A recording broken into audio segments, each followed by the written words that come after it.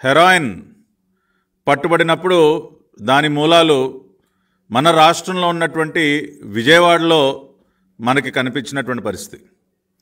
అదేవిధంగా దేశవ్యాప్తంగా ఎక్కడ గంజాయి కానివ్వండి, ఇతర మత్తు పదార్థాలు ఎక్కడ పట్టుబడినా కూడా దాని యొక్క కేర్ ఆఫ్ అడ్రస్ మనకు ఆంధ్రప్రదేశ్లోనే కనపడుతుంది. మరి అదే కోవలో ఈ మధ్యనే ముంబై ఎయిర్పోర్ట్లో ట్రెమడాల్ అనేటటువంటి డ్రగ్కి సంబంధించినటువంటి టాబ్లెట్స్, అంటే 2018లోనే భారతదేశ ప్రభుత్వం నిషేధించినటువంటి ట్రెమడాల్ డ్రగ్ టాబ్లెట్స్ పెద్ద ఎత్తున ముంబై ఎయిర్పోర్ట్ ఎయిర్ కార్గో డివిజన్లో పట్టుబట్టడం జరిగింది. ఏదో 10, 100, 1000 కాదండి, 10 లక్షల ట్రెమడాల్ టాబ్లెట్లు. దాదాపుగా వీటి విలువ 21 కోట్లకి పైబడని చెప్తూ ఉన్నారు. 10 లక్షల ట్రెమడాల్ టాబ్లెట్లు మరి ముంబై ఎయిర్పోర్ట్ ఎయిర్ కార్గో డివిజన్లో పట్టుకోవటం జరిగింది. వాళ్ళు enquiry చేపట్టగా central intelligence unit, Mumbai customs department వారు పట్టుకున్నటువంటి సందర్భంలో వారు ఎంక్వైరీ చేయగా ఫస్ట్ వెల్త్ సొల్యూషన్స్ అనే ఒక సంస్థ ద్వారా ఈ కన్సైన్మెంటు సౌత్ సుడాన్, ఆఫ్రికా ఖండంలో ఉన్నటువంటి సౌత్ సుడాన్ రాజధాని జుబాకి ఈ కన్సైన్మెంటు డెలివరీకి సిద్ధం చేసినట్టు వాళ్ళు తెలుసుకోవటం. అదేవిధంగా ఈ ఫస్ట్ వెల్త్ సొల్యూషన్స్ ఏదైతే బెంగళూరు బేస్డ్ సంస్థ ఏదైతే ఉందో, వీళ్ళు మన రాష్ట్రంలో మరి నర్సరావుపేటలో ఉన్నటువంటి సేఫ్ ఫార్ములేషన్స్ అనేటటువంటి ఒక సంస్థ,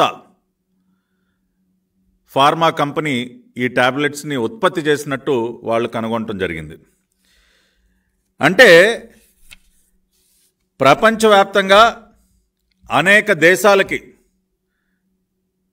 మన దేశం నుండి సరఫరా అయ్యేటటువంటి మత్తు పదార్థాల ఉత్పాదన, ట్రెమడాల్ వంటి నిషేధిత మత్తు పదార్థాలు డ్రగ్స్ యొక్క ఉత్పాదన మన రాష్ట్రంలో జరుగుతున్నటువంటి కఠోరమైనటువంటి వాస్తవం మొన్న ముంబైలో మరి కస్టమ్స్ వారు ఏదైతే ఈ డ్రగ్స్ని సీజ్ చేశారో దాని ద్వారా మనకి స్పష్టంగా మనందరికీ కూడా తెలిసినటువంటి పరిస్థితి.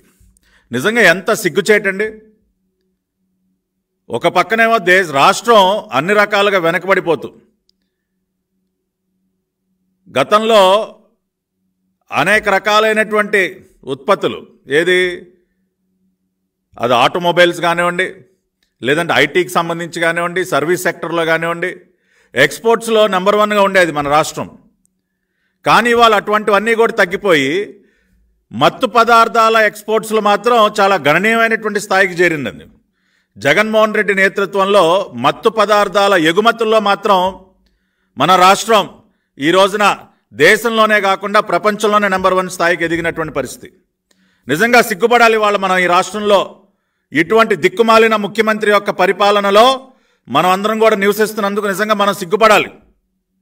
ఇవాళ ప్రపంచంలో ఎక్కడికి వెళ్ళిన ఆంధ్రప్రదేశ్ అంటే అదే కదా, గంజాయి దొరుకుతుంది బాగా మీ రాష్ట్రంలో. Is that the state? Heroin మొన్న పట్టుబడింది అదే కదా మీ రాష్ట్రం? లేదంటే ఇవాళ ట్రెమడాల్ టాబ్లెట్లు బ్రహ్మాండంగా మ్యానుఫ్యాక్చర్ చేస్తారంట కదా మీ రాష్ట్రంలో అని ఇవాళ మనల్ని ప్రశ్నిస్తూ ఉంటే నిజంగా సిగ్గుతో తలదించుకోవాల్సిన పరిస్థితి కదండి. ఇవాళ తన ధనదాహాన్ని తీర్చుకోవటం కోసం ఇవాళ లిక్కర్లో కానివ్వండి, శాండ్లో కానివ్వండి, లేదంటే భూముల్లో కానివ్వండి, ల్యాండ్లో కానివ్వండి, విపరీతంగా వేల కోట్లు సంపాదిస్తున్నటువంటి రాష్ట్ర ముఖ్యమంత్రి ఆఖరికి అత్యంత నీచంగా మాదక ద్రవ్యాల్ని కూడా ఉత్పత్తి చేయించుతూ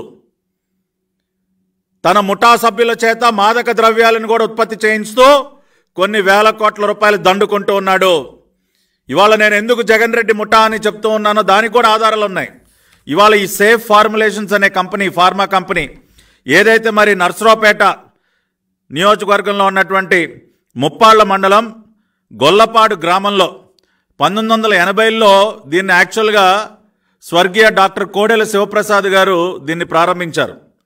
ఈ సేఫ్ ఫార్ములేషన్స్, ఈ ఫార్మా కంపెనీని. దేనికి 1980లో కోడెల శివప్రసాద్ గారు ఈ కంపెనీని స్థాపించారండి? గ్రామాల్లో ఉపాధి పెంచడం కోసం. అక్కడ ఉన్నటువంటి మహిళలు కానివ్వండి, ఇంకా అనేక మంది ఈ కంపెనీ ద్వారా ఉపాధి పొంది వాళ్ళు మెరుగైనటువంటి జీవన స్థితిగతులు వాళ్ళు ఏర్పాటు చేసుకోవడానికి అవకాశం ఉంటుందని చెప్పి ఆయన ఈ ఫార్మా కంపెనీ పెట్టి ముందుగా సెలైన్ బాటిల్స్ ఈ కంపెనీలో ఉత్పత్తి చేయించేవాళ్ళు కోడెల శివప్రసాద్ గారు. ఆ తర్వాత దాదాపుగా 2019 వరకు కూడా మరి కోడెల శివప్రసాద్ గారి కుటుంబం ఆధ్వర్యంలోనే ఈ సేఫ్ ఫార్ములేషన్స్ కంపెనీ అనేది నడుస్తోంది.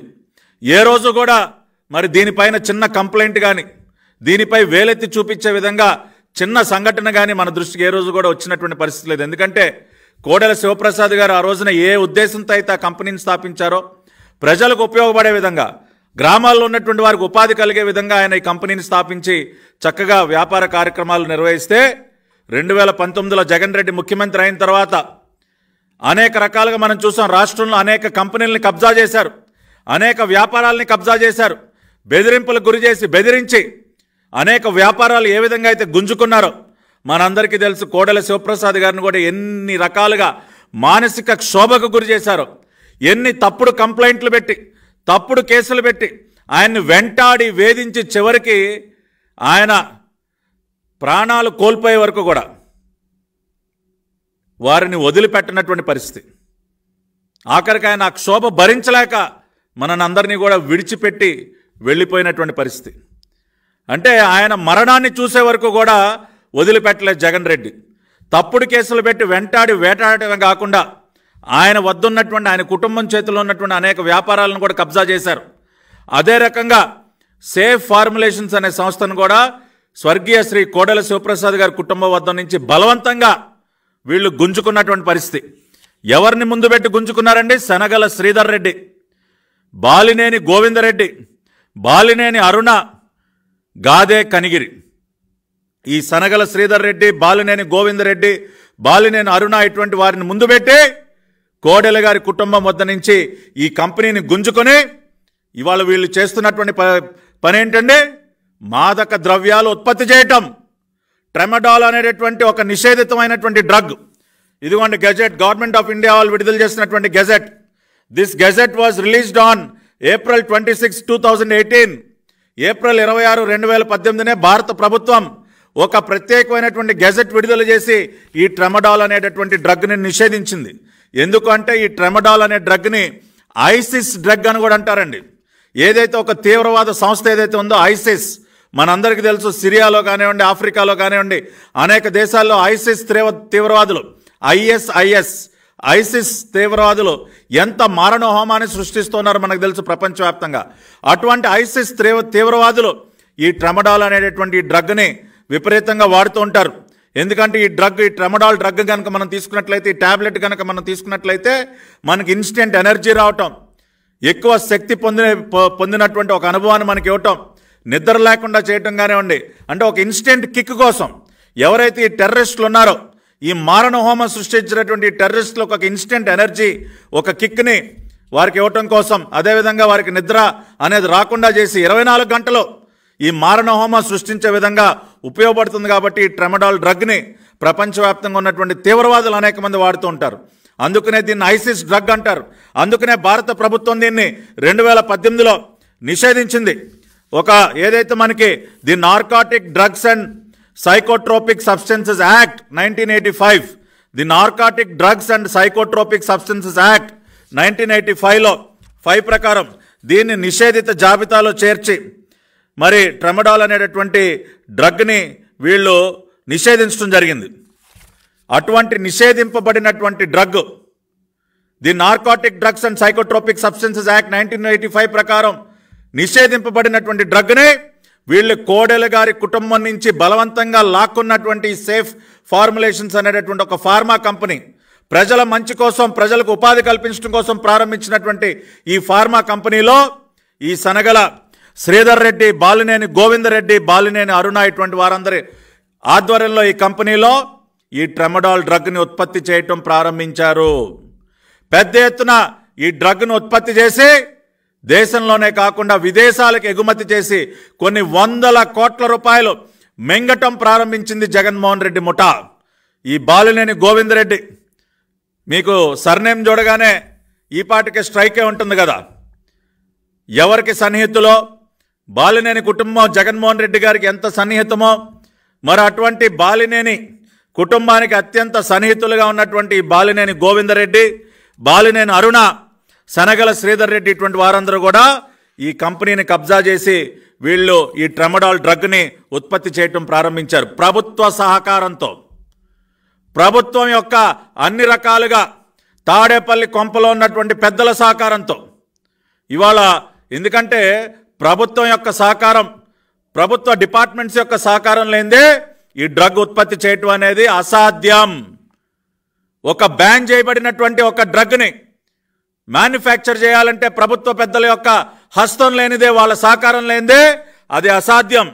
ఇవాళ ఎందుకని నేను ఈ మాట అంటూ ఉన్నానంటే, ఇవాళ మన రాష్ట్రంలో ఉన్నటువంటి డ్రగ్ కంట్రోల్ అడ్మినిస్ట్రేషన్ DCA ఏదైతే ఉందో, మరి వాళ్ళ వెబ్సైట్లోకి వెళ్ళి చూస్తే చాలా పెద్ద పెద్ద గొప్ప గొప్ప వాళ్ళ ఫోటోలు కనపడతాయండి. డ్రగ్ కంట్రోల్ అడ్మినిస్ట్రేషన్ ఇది ministry of health, government of Andhra Pradesh కింద నడుస్తుంది.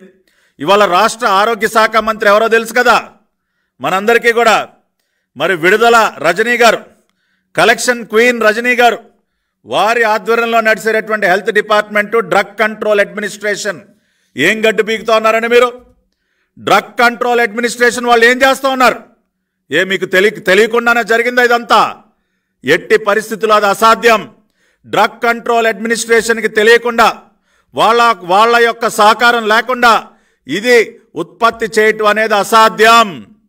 కాబట్టి ఎక్కడికక్కడ చేతులు తడుపుతూ, ఇవ్వాల్సిన వాళ్ళకి ఇస్తూ, పెద్దలకి సూట్ కేసులు అందజేస్తూ, అది కలెక్షన్ క్వీన్ రజనీకి కానివ్వండి, తాడేపల్లి కొంపలో ఉన్నటువంటి ఈ రాష్ట్రాన్ని పరిపాలిస్తున్నటువంటి ఈ సైకో ముఖ్యమంత్రికి కానివ్వండి, లేదంటే మరి బాలినేని గోవిందరెడ్డి గారికి అత్యంత సన్నిహితులైనటువంటి మరి కుటుంబ సభ్యులకు కానివ్వండి, మరి వీరందరూ కూడా ఎవరికి ఇవ్వాల్సింది వాళ్ళకి ఇస్తూ ఇటువంటి బ్యాన్ చేయబడినటువంటి డ్రగ్ని వీళ్ళు మ్యానుఫ్యాక్చర్ చేస్తూ ఉన్నారు. రాష్ట్రంలో ఉన్నటువంటి యువతని సర్వనాశనం చేయటమే కాకుండా, గతంలో మనం చూసాం గంజాయి వల్ల, లిక్విడ్ గంజాయి, ఆ గంజాయి, ఈ గంజాయి అని చెప్పి వాళ్ళ ఎక్కడ పడితే అక్కడ రాష్ట్రంలో మత్తు పదార్థాలు మనకి ప్రతి వీధిలో కూడా దొరుకుతున్నటువంటి పరిస్థితి. ఇవాళ రాష్ట్రాన్ని పరిపాలిస్తున్నటువంటి పెద్దలే ఇటువంటి డ్రగ్స్ ఉత్పాదనకి సహకరిస్తూ ఉంటే ఇవాళ మన రాష్ట్రంలో ఉన్నటువంటి బిడ్డల భవిష్యత్తు ఏంటో ఒక్కసారి ఆలోచించండి. గతంలోనే తెలుగుదేశం పార్టీ పెద్ద ఎత్తున ఉద్యమించింది ఈ డ్రగ్స్కు వ్యతిరేకంగా. ఆ రోజున నేను కానీ మా పార్టీలో ఉన్నటువంటి అనేక మంది యువ నాయకులు ఉద్యమించాం. ఆ రోజున గట్టిగా పోరాడినటువంటి పరిస్థితి, ప్రభుత్వాన్ని నిలదీసినటువంటి పరిస్థితి. కానీ ఇంకా కూడా వాళ్ళ యొక్క దురాగతాలు ఆగట్లేదు. ప్రజలు ఎంత మొత్తుకున్నా కూడా అయ్యా మా బిడ్డలు బలైపోతూ ఉన్నారు, ఈ మత్తు పదార్థాలని ఆపండి, కట్టడి చేయండి అని ఎంత మొత్తుకున్నా కూడా వీళ్ళు ఆఖరికి డ్రగ్ కంట్రోల్ అడ్మినిస్ట్రేషన్ కానివ్వండి, దాన్ని నడిపిస్తున్నటువంటి మరి అనేక మంది పెద్దలు, ఆరోగ్య శాఖ మంత్రి కానీ, లేదంటే డ్రగ్ కంట్రోల్ అడ్మినిస్ట్రేషన్ యొక్క చీఫ్ మిస్టర్ నారాయణ, రవిశంకర్ నారాయణ కానీ, డైరెక్టర్ జనరల్, వీళ్ళందరూ ఏం చేస్తూ ఉన్నారండి? ఇటువంటి దుర్మార్గులందరూ ఇటువంటి పనులు చేస్తూ ఉంటే ఏం చేస్తూ ఉన్నారు వీళ్ళందరూ కూడా?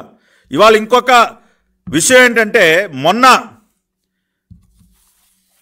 ఎయిర్పోర్ట్లో పట్టుబడినటువంటి మొత్తమే కాకుండా దానికి ముందు మొన్ననే ఫార్మ్ ఎక్సెల్ అనేటటువంటి ఒక body, pharmaceutical export promotion council అంటారండి, ఫార్మ్ ఎక్సెల్, వీళ్ళు ఈ సేఫ్ ఫార్ములేషన్స్ అనేటటువంటి కంపెనీకి నోటీసులు ఇచ్చారు. ఈ బాలినేని గోవిందరెడ్డికి నోటీసులు ఇచ్చారు. వాళ్ళు ఇచ్చినటువంటి నోటీసులో, వాళ్ళు చేసినటువంటి ఎంక్వైరీలో వాళ్ళు ఏమన్నారో తెలుసా? The probe has also revealed that safe formulations had provided 3.31 crore strips or 15,745 kg tablets of tramadol. మొన్న ముంబై ఎయిర్పోర్ట్లో కస్టమ్స్ వాళ్ళకి దొరికినటువంటి టాబ్లెట్సే కాకుండా దానికి ముందు 3,31,00,000 స్ట్రిప్స్, ట్రెమడాల్ స్ట్రిప్స్ అంటే 15,745 కేజీల ట్రెమడాల్ స్ట్రిప్స్ని వీళ్ళు ఈ సేఫ్ ఫార్ములేషన్స్ అనే కంపెనీ ఉత్పత్తి చేసి వీళ్ళు కాల్షియం కార్బోనేట్ టాబ్లెట్స్ యొక్క ముసుగులో వీళ్ళు దేశంలోనే కాకుండా విదేశాలకు కూడా సరఫరా చేస్తున్నారని చెప్పి, ఇది మేమంటున్నటువంటి మాట కాదండి. ఫార్మెక్సిల్ అనే సంస్థ, pharmaceutical export promotion council which works under the union ministry of commerce, వాళ్ళు మొన్న ఏదైతే నోటీస్ ఇచ్చారో director general mister Uday Bhaskar, ఆయన ఈ సేఫ్ ఫార్ములేషన్స్ బాలినేని గోవింద్ రెడ్డికి నోటీస్ ఇచ్చారు. మీరు దీనికి జవాబు చెప్పండి.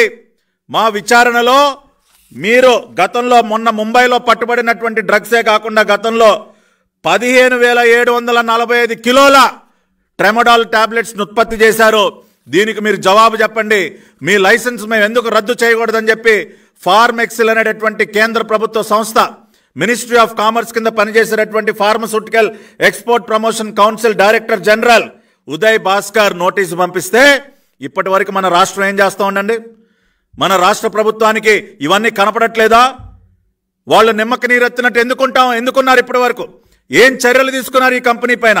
ఎవరి బాలినేని గోవిందరెడ్డి, ఎవరి బాలినేని అరుణ, ఎవరి సనగల శ్రీధర్ రెడ్డి? ఒక్కసారి వీళ్ళ చరిత్ర కనుక చూసినట్లయితే 2019లో జగన్మోహన్ రెడ్డి ముఖ్యమంత్రి అయిన తర్వాతే వీళ్ళు పెద్ద ఎత్తున ఫార్మస్యూటికల్ కంపెనీస్ని వాళ్ళ హస్తగతం చేసుకోవటం మొదలుపెట్టారు. ఒక్క సేఫ్ ఫార్ములేషన్సే కాదండి, ఎడ్మిరాన్ లైఫ్ సైన్సెస్ ప్రైవేట్ లిమిటెడ్, దానిలో బాలినేని గోవిందరెడ్డి డిసెంబర్ 2019లో డైరెక్టర్గా జాయిన్ అయ్యాడు. అదేవిధంగా సనగల శ్రీధర్ రెడ్డి జూలై 2020లో డైరెక్టర్గా జాయిన్ అయ్యాడు. అంతేకాకుండా సేఫ్ పేరెంటరాల్స్ ప్రైవేట్ లిమిటెడ్, దానిలో అడిషనల్ డైరెక్టర్గా బాలినేని గోవిందరెడ్డి ఫిబ్రవరి 2022లో జాయిన్ అయ్యాడు. ప్రణయ లైఫ్ సైన్సెస్ ప్రైవేట్ లిమిటెడ్, దానిలో బాలినేని గోవిందరెడ్డి 23 జూన్ 2021 డైరెక్టర్గా జాయిన్ అయ్యాడు. సనగల శ్రీధర్ రెడ్డి అక్టోబర్ 2019 జాయిన్ అయ్యాడు. ఈ డేట్లు గుర్తుపెట్టుకోవాలి దయచేసి అందరూ కూడా. అదేవిధంగా ప్రణయ ఫార్మస్యూటికల్స్ ప్రైవేట్ లిమిటెడ్, దానిలో బాలినేని గోవిందరెడ్డి 14 ఫిబ్రవరి 2022 అడిషనల్ డైరెక్టర్గా జాయిన్ అయ్యాడు. సనగల శ్రీధర్ రెడ్డి మార్చి 2020 జాయిన్ అయ్యాడు. అదేవిధంగా ఆర్ఇసి మెడికేర్ ప్రైవేట్ లిమిటెడ్, దానిలో బాలినేని గోవిందరెడ్డి 23 డిసెంబర్ 2019 డైరెక్టర్గా జాయిన్ అయ్యాడు. ఏంటి సార్ ఈ బాలినేని గోవిందరెడ్డి, ఈ బాలినేని అరుణ, సనగల శ్రీధర్ రెడ్డి వీళ్ళందరూ పాపం జగన్ రెడ్డి గారి రాష్ట్రానికి ముఖ్యమంత్రి అయిన తర్వాతే వీళ్ళకి పాపం ఫార్మా కంపెనీల మీద మోజెందుకు పుట్టింది సార్? దానికి ముందు ఎందుకని పాపం వీళ్ళెవరో ఫార్మస్యూటికల్ కంపెనీస్లో డైరెక్టర్లుగా ఎందుకు జాయిన్ అవ్వలేదు? ఎందుకని ఫార్మా రంగంలోకి రాలేదు? జగన్మోహన్ రెడ్డి గారు ముఖ్యమంత్రి అయితే చక్కగా మనం ఫార్మా కంపెనీల ముసుగులో మనకు కావాల్సినటువంటి డ్రగ్స్, మాదక ద్రవ్యాలు మనం ఉత్పత్తి చేసుకోవచ్చు. దేశవ్యాప్తంగా బ్యాన్ చేసినా కూడా జగన్మోహన్ రెడ్డి గారి పరిపాలనలో మనకేంటి సార్, మనకి ఏది కావాలంటే అది చేసుకోవచ్చు అన్న ఒక బరి తెగింపుతో I'm asking a straight question. ఇవాళ ఈ సనగల శ్రీధర్ రెడ్డి కానీ బాలినేని గోవిందరెడ్డి కానీ వీళ్ళందరూ కూడా జగన్మోహన్ రెడ్డి ముఖ్యమంత్రి అయిన తర్వాతే ఇన్ని ఫార్మా కంపెనీలు ఎట్లా హస్తగతం చేసుకున్నారండి? ఈ ఫార్మా కంపెనీల్లో ఈ మాదక ద్రవ్యాలు బ్యాన్ చేసినటువంటి డ్రగ్స్ ఉత్పత్తి చేయడం కోసమా?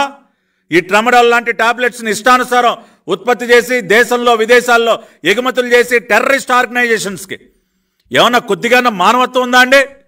దేశవ్యాప్తంగా మారణహోమం సృష్టిస్తున్నటువంటి ఇవాళ తీవ్రవాదులు ఉపయోగించినటువంటి డ్రగ్స్ని ఇవాళ మన రాష్ట్రంలో, మన ఆంధ్రప్రదేశ్లో ఇక్కడ ఉత్పత్తి చేసి వాళ్ళకి సరఫరా చేస్తారండి. వీళ్ళు అటువంటి తీవ్రవాదుల కంటే అతిపెద్ద నేరస్తులుగా ఇవాళ ఇటువంటి వారందరినీ కూడా చూడాలి. ఏమ్మా విడుదల రజని, ఏం చేస్తా ఉన్నావు అమ్మా నువ్వు? నీ కింద పనిచేసినటువంటి డ్రగ్ కంట్రోల్ అడ్మినిస్ట్రేషన్ ఏం గడ్డి పీకుతా ఉంది? ఏ రోజన్నా వీళ్ళు ఇన్స్పెక్ట్ చేశారా? మీ అనుమతి లేకుండా మీకు తెలియకుండానే ఈ ట్రెమడాల్ టాబ్లెట్స్ నర్సరావుపేటలో ఉత్పత్తి అయ్యాయా? గతంలో ఇవాళ మంత్రిగా వెలగబెడుతున్నటువంటి అంబటి రాంబాబు కరోనా టైంలో ఇదే సేఫ్ ఫార్ములేషన్ కంపెనీకి వెళ్ళి ప్రెస్ మీట్ పెట్టాడా లేదా? ఏంటా మీ అందరికి అంత మోజు? ఇవాళ అంబటి రాంబాబుకి దేనికి అంత మోజు? సేఫ్ ఫార్ములేషన్స్ అంటే ఏమయ్యా రాంబాబు, ఆంబోతులాగా రంకెలేస్తూ ఉంటావు కదా, దేనికి వెళ్ళావయ్యా నువ్వు? ఇటువంటి బ్యాన్ చేసినటువంటి డ్రగ్స్ ఉత్పత్తి చేసేటటువంటి సేఫ్ ఫార్ములేషన్ కంపెనీకి నువ్వు దేనికి వెళ్ళావు? వాళ్ళను వెనకేసుకొస్తే ఏదో కోవిడ్ టైంలో చాలా గొప్ప సేవ చేస్తూ ఉన్నారంట, ఆఖరికి రెమ్డెసివిర్ ఇంజక్షన్లు కూడా వాళ్లే తయారు చేసేస్తూ ఉన్నారంట. నువ్వు వెళ్ళి అక్కడ ఒక ప్రెస్ మీటు, మీరు చేసేటటువంటి ఈ డ్రగ్స్ వ్యాపారానికి ఇది ఒక కవరింగా? ఇటువంటి సనగల శ్రీధర్ రెడ్డి, బాలినేని గోవింద్ రెడ్డి ఇటువంటి క్రిమినల్స్ని ఇవాళ తాడేపల్లి పెద్దల హస్తం, ముఖ్యమంత్రి సమీప బంధువుల యొక్క సహకారం ఉంది కాబట్టి మీరందరూ వెళ్ళి భజన చేస్తారా? నువ్వు వెళ్ళావా లేదా అంబటి రాంబాబు? సూటిగా అడుగుతా ఉన్నా. దేనికి వెళ్ళావు నువ్వు? సేఫ్ ఫార్ములేషన్స్కి దగ్గరుండి చూడటానికా? నీకు కావలసినటువంటి సూట్ కేసు తెచ్చుకోవడానికి వెళ్ళావా? అబ్బా ఎంత బాగా తయారు చేస్తూ ఉన్నారా డ్రగ్స్, ఇంటర్నేషనల్ మార్కెట్లో బాగా ధర ఉందంట కదా, మరి నాకేంటి వాటా అని అడగటానికి వెళ్ళావా? ఏమై అంబటి రాంబాబు, నీ వాటా నువ్వు తెచ్చుకోవటానికి వెళ్ళావా నువ్వు సేఫ్ ఫార్ములేషన్స్ కంపెనీకి? ఇవాళ ప్రతిదీ కూడా it is on paper, on documents. ఇవాళ కోడెల గారి కుటుంబం ఆధ్వర్యంలో నడిచిన రోజులు ఏ రోజున్న ఒక్క రిమార్క్ ఉందా ఆ కంపెనీ పైన? ఒక గ్రామంలో దేనికి పెట్టారా కోడెల శివప్రసాద్ గారు? గ్రామాల్లో కూడా ఉపాధి అవకాశాలు పెంచడం కోసం పరిశ్రమలు పెడితే ఆ ప్రాంతం అభివృద్ధి చెందుతుంది కాబట్టి ఆ రోజున స్వర్గీయ కోడెల శివప్రసాద్ గారు ఆ కంపెనీని అక్కడ పెట్టి ఎంతోమందికి ఉపాధి ఇస్తే అటువంటి కంపెనీని లాగేసుకుని దౌర్జన్యం చేసి 2019 జూన్ నుంచి ఇదే కదా తంతు రాష్ట్రంలో. ఎక్కడికక్కడ వెళ్ళటం, కంపెనీలని హస్తగతం చేసుకోవటం, బ్లాక్మెయిల్ చేయటం, బెదిరించడం, తప్పుడు కేసులు పెట్టడం, డిపార్ట్మెంట్లను ఉసిగొలపడం, వాళ్ళ పైకి వాళ్ళ కంపెనీలని లాక్కునే వరకు నిద్రపోనివ్వకుండా చేసి ఆ రకంగా కోడెల కుటుంబం చేతిలో నుంచి లాక్కుని ఇటువంటి మాదక ద్రవ్యాలు ఉత్పత్తి చేయడానికి దాన్ని ఒక కేంద్రంగా మార్చి ఇవాళ రాష్ట్రానికి ఒక మాయని మచ్చ తీసుకొచ్చారు. ఇవాళ దీనికి ఏమి జవాబు చెప్తాడు ఈ రాష్ట్ర ముఖ్యమంత్రి? ఇప్పటి వరకు డ్రగ్ కంట్రోల్ అడ్మినిస్ట్రేషన్ దేనికని చర్యలు తీసుకోలేదు. 2018లోనే కేంద్ర ప్రభుత్వం బ్యాన్ చేసినటువంటి డ్రగ్ ఇవాళ రాష్ట్రంలో ఎవరి సహకారంతో ఉత్పత్తి అయింది? We demand an answer from mister Jagan Reddy. ఏంటి బాలినేని గోవిందరెడ్డి ఎవరో, బాలినేని అరుణ ఎవరో, నీకు అతి సమీప బంధువులైనటువంటి బాలినేని కుటుంబానికి వీళ్ళకున్నటువంటి లింక్ ఏంటి? ఎవరి ప్రోద్బలంతో, ఎవరి ప్రోత్సాహంతో ఈ డ్రగ్స్ నర్సరావుపేటలో సేఫ్ ఫార్ములేషన్ కంపెనీలో వీళ్ళు మ్యానుఫ్యాక్చర్ చేయగలిగారు? కలెక్షన్ క్వీన్ రజనీ ఏం సమాధానం చెప్తావమ్మా? చాలా చక్కగా ఎక్కడికక్కడ చాలా గొప్పగా ఏదో తమరి ఆధ్వర్యంలో ఆరోగ్య శాఖ ప్రజల ఆరోగ్యం మెరుగుపడే విధంగా చాలా అద్భుతంగా మీరేదో పనిచేస్తున్నట్టు చాలా చక్కగా కలరింగ్ ఇస్తూ ఉంటారు కదా తమరు. మరి దీనికేం సమాధానం చెప్తారు? ఎంత ముట్టింది మేడం మీకు? మీ దగ్గర ప్రతిదానికి ఒక రేటు ఉంటుంది కదా. ఒక లెటర్ ఇవ్వాలంటే ఒక రేటు, ఒక సంతకం పెట్టాలంటే ఒక రేటు, మీ ఛాంబర్లోకి రావాలంటే, మీతో వచ్చి మాట్లాడాలన్నా కూడా, మీ అపాయింట్మెంట్కి కూడా ఒక రేటు ఉంది కదమ్మా కలెక్షన్ క్వీన్ రజనీ గారు. మరి సేఫ్ ఫార్ములేషన్ దగ్గర నుంచి ఎంత వసూలు చేశారమ్మా? ఎంత ముట్టింది? బాగా దండిగా ముట్టిందా? అందుకనే మీ కింద ఉన్నటువంటి డ్రగ్ కంట్రోల్ అడ్మినిస్ట్రేషన్ వాళ్ళని కళ్ళు మూసుకోమని చెప్పారా? ఎవడి ప్రాణాలు ఎట్టబోతాం మనకేంటి? టెర్రరిస్టుల చేతులకు డ్రగ్స్ వెళితే మాత్రం మనకొచ్చిన నష్టం ఏంటి? మనకు రావాల్సింది మనకు వస్తుంది కదా. తాడేపల్లి కొంపకి చేరాల్సింది వాళ్ళకి చేరుతుంది కదా. కాబట్టి లెక్కలేదు మనకి. You are unfit to be the health minister of Andhra Pradesh. మా దౌర్భాగ్యం మీలాంటి కలెక్షన్ క్వీన్లు ఇవాళ రాష్ట్రాలకి మంత్రులుగా ఉండటం, ఇటువంటి దిక్కుమాలిన పనులన్నిటికీ కూడా సహకరించడం అనేది it is our misfortune. Liquor అయిపోయింది, శాండ్ అయిపోయింది, మాదక ద్రవ్యాలు, డ్రగ్స్లో కూడానా? ఇవాళ దీనిపైన లోతైనటువంటి దర్యాప్తు జరగాలి. ఇవాళ ముందున్నటువంటి శనగల శ్రీధర్ రెడ్డి, ఈ బాలినేని గోవిందరెడ్డి వీళ్ళు కాదు, వీళ్ళ వెనకున్నటువంటి వ్యక్తులు ఎవరు? ముంద్రా కేసులు ఆ రోజున హెరాయిన్ విషయంలో కూడా అదే రకంగా చూసాం మనం. గంజాయి వ్యవహారంలో కూడా అదే రకమైనటువంటి పరిస్థితి చూస్తూ ఉన్నాం. చీప్ లిక్కర్, ఎన్ని రకాలుగా ప్రజల ప్రాణాలతో మీరు చెలగాట ఆడుతూ ఉన్నారా మీ ధనదాహం తీర్చుకోవటం కోసం. ఈ రకంగా ప్రజల ప్రాణాలతో ఆడుకుని దోచుకున్నటువంటి డబ్బుతో మళ్ళీ రేపు ఎలక్షన్లో గెలవాలి మీరు. ఓటుకి 5,000 10,000 ఇచ్చేనా? ఇదిగో ఇట్లా సంపాదిస్తే ఎందుకెవరు మీరు? బిడ్డల ప్రాణాలని బలగొనేటటువంటి డ్రగ్స్లో ఇంత విపరీతంగా సంపాదిస్తూ ఉంటే దేనికెవరయా మీరు? వీళ్ళు ఆరోగ్యశ్రీ పథకాలు, ఫ్యామిలీ డాక్టర్, దేనికా ఈ స్కీములన్నీ? ఇటువంటి దిక్కుమాలిన ప్రజల ఆరోగ్యాల్ని బలి తీసుకునేటటువంటి నువ్వు, ప్రాణాలని బలి తీసుకునేటటువంటి నువ్వు ఈ రోజున ఏదో పథకాలు పెట్టేసి ఏదో రక్షించేస్తా ఉన్నానని చెప్పి నువ్వు సమాధానం చెప్తా, నువ్వు కలరింగ్ ఇస్తావా?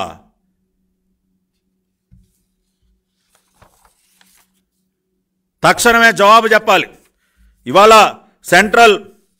ఇవాళ నార్కాటిక్స్ బ్యూరో, అదేవిధంగా మరి కేంద్ర వాణిజ్య శాఖ ఆధ్వర్యంలో నడిచేటటువంటి మరి ఫార్మ్ ఎక్సెల్ కౌన్సిల్ కానివ్వండి, నార్కాటిక్స్ బ్యూరో కానివ్వండి, మరి ఎక్సైజ్ వాళ్ళు కానివ్వండి, వాళ్ళు ఇప్పటికే మరి కేసు నమోదు చేసి అరెస్ట్ కూడా చేయడం జరిగింది సనగల శ్రీధర్ రెడ్డిని. మరి రాష్ట్ర ప్రభుత్వం కూడా దీనిపైన చర్యలు తీసుకోవాలి. అదేవిధంగా ఈ సనగల శ్రీధర్ రెడ్డి, బాలినేని గోవిందరెడ్డి, జగన్మోహన్ రెడ్డి ముఖ్యమంత్రి అయిన తర్వాత ఇన్ని ఫార్మా కంపెనీలు ఏ విధంగా తెరవగలిగారు? మరి ఈ కంపెనీలన్నింటిలో ఏం జరుగుతూ ఉంది? మరి తెలంగాణలో కొన్ని ఉన్నాయి, ఇక్కడ ఆంధ్రప్రదేశ్లో కొన్ని ఉన్నాయి. మరి ట్రమడాల్ ట్యాబ్లెట్లు కూడా ఎక్కువగా ఆంధ్ర, తెలంగాణ మరి ఇక్కడి నుంచే వస్తున్నట్టు కూడా మరి కేంద్ర ఎక్సైజ్ కస్టమ్స్ వాళ్ళు కూడా చెప్తూ ఉన్నారు. కాబట్టి ఈ కంపెనీలన్నింటి మీద కూడా దర్యాప్తు జరగాలి. వీరు వెనుకున్నటువంటి వ్యక్తులు ఎవరో కూడా బయటికి రావాలి. తక్షణమే మరి డ్రగ్ కంట్రోల్ అడ్మినిస్ట్రేషన్ వాళ్ళు కూడా మరి ఏం చర్యలు తీసుకుంటారో, ఎవరు మరి వీరికి అటువంటి అనుమతులు ఇచ్చారు, ఇవన్నీ కూడా బయటికి రావాల్సినటువంటి అవసరం ఎంతైనా ఉంది. కాబట్టి దీనిపైన జవాబు చెప్పాలి అని చెప్పి మరి రాష్ట్ర ఆరోగ్య శాఖ మంత్రిని, అదేవిధంగా ఈ రాష్ట్ర ముఖ్యమంత్రిని కూడా మేము డిమాండ్ చేస్తూ ఉన్నాం. వీటన్నిటికీ కూడా జవాబు చెప్పాలి. అదేవిధంగా రాష్ట్ర ప్రజలందరూ కూడా దయచేసి అర్థం చేసుకోండి, ఎన్ని రకాలుగా ఎన్ని అవినీతి కార్యక్రమాలకి పాల్పడి ఎంత మింగుతూ ఉన్నాడో ఈ రాష్ట్ర ముఖ్యమంత్రి. ఆంధ్రప్రదేశ్ని ఇవాళ మరి ఒక గంజాయి ప్రదేశ్గా, డ్రగ్స్కి ఒక కేంద్ర నిలయంగా, డ్రగ్స్కి ఒక అడ్డాగా ఏ రకంగా ఈ రాష్ట్ర ముఖ్యమంత్రి జగన్మోహన్ రెడ్డి మన రాష్ట్రాన్ని మార్చేశాడో ప్రజలందరూ కూడా దయచేసి అర్థం చేసుకోవాలని కోరుతూ మరి ఈ రాష్ట్ర ముఖ్యమంత్రి తక్షణమే దీనిపైన జవాబు చెప్పాలని చెప్పి కూడా డిమాండ్ చేస్తూ సెలవు తీసుకుంటూ ఉన్నాను. నమస్కారం.